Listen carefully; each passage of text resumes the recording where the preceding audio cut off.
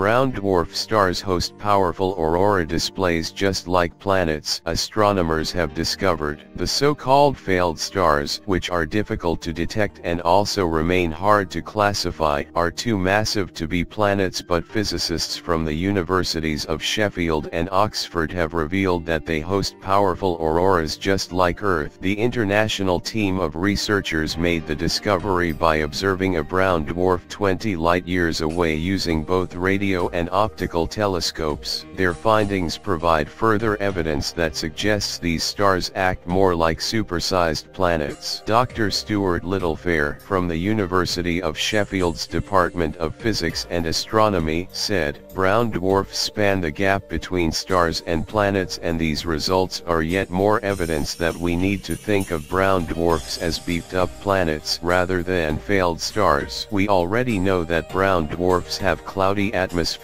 like planets, although the clouds in brown dwarfs are made of minerals that form rocks on Earth. Now we know brown dwarfs host powerful auroras too." He added, "Sometimes the best thing about a scientific result is simply the thrill of discovering something exciting and cool. The northern lights on Earth are one of the most spectacular and beautiful things you can see. I've always wanted to see them but have never got the chance. It's particularly ironic that I got to discover an auroral light show which is vastly more powerful and many light years away." Auroral displays result when charged particles manage to enter a planet's magnetic field. Once within the magnetosphere, those particles get accelerated along the planet's magnetic field lines to the planet's poles, where they collide with gas atoms in the atmosphere, producing the bright emissions associated with auroras.